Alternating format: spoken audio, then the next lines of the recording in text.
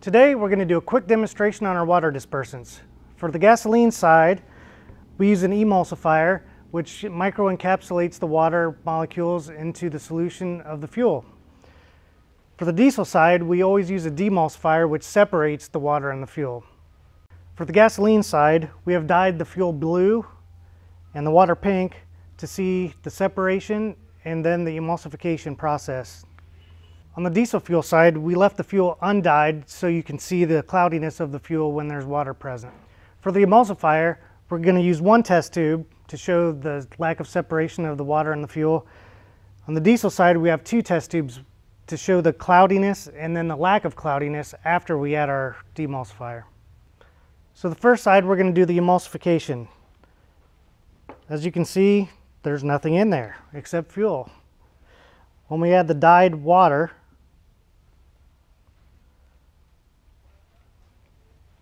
it will want to sink to the bottom, although some is absorbed into the fuel. We're going to mix it up. And you see it still wants to separate.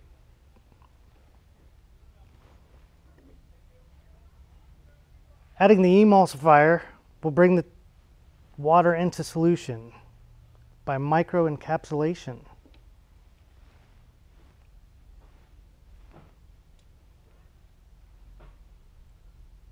No separation. What you saw before was called phase separation. The water and ethanol mixture dropped to the bottom, creating an uncombustible mixture, and the gasoline at the top has a lower octane rating, so it doesn't want to burn as well either, or ping and knock and cause pre-detonation. By fully encapsulating the water molecules and letting it pass through the system, the gasoline is even and homogeneous.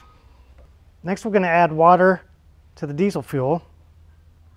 There's a few reasons why we use a demulsifier for diesel fuel. The first is it is easily separated by the water fuel separator, so you don't run the water through your system. Water reduces lubricity and causes more wear and tear on your parts and fuel system. Another common problem is steam from the high pressure and high temperatures and the fuel system will actually blow off the injector tips on some vehicles. I'm going to shake it up to see that even though it does separate, the water is still suspended in the fuel because it's cloudy. That's a telltale sign.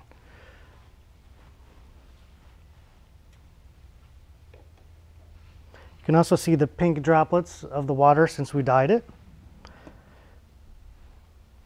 Using the demulsifier, it removes the moisture from the system and makes it perfectly crystal clear. So the test tube with the demulsifier that's in the Hot Shot Secret products is clear, while the untreated test tube is cloudy, which means there's still water suspended in the system. I hope those demonstrations help you understand the difference between demulsification and emulsification. If you have any more questions, please go to our website at hotshotsecret.com or call 1-800-341-6516.